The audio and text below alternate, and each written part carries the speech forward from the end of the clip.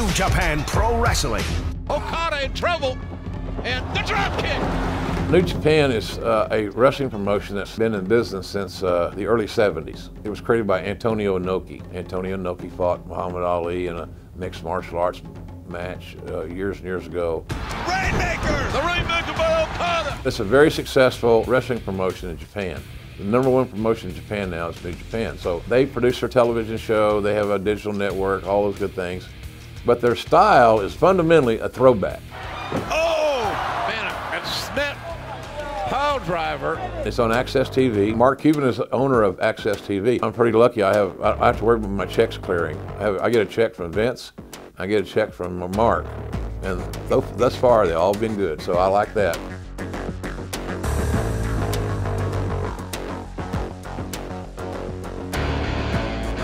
Jim Ross and Josh Barnett have the call. Oh, look out!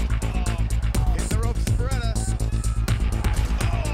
Working with Mark Cuban has been cool, and Vince. They're a lot alike. They're wealthy guys that have built their own empires, and I so much appreciate and respect that. I think Vince has got all he can say grace over his empire, and he's got complete confidence that his brand is growing, is healthy, and it is.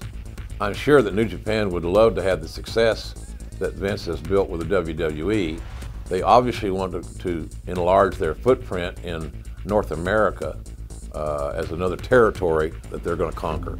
It's a fun product to watch. It's very straightforward, and some of our shows have one match on them.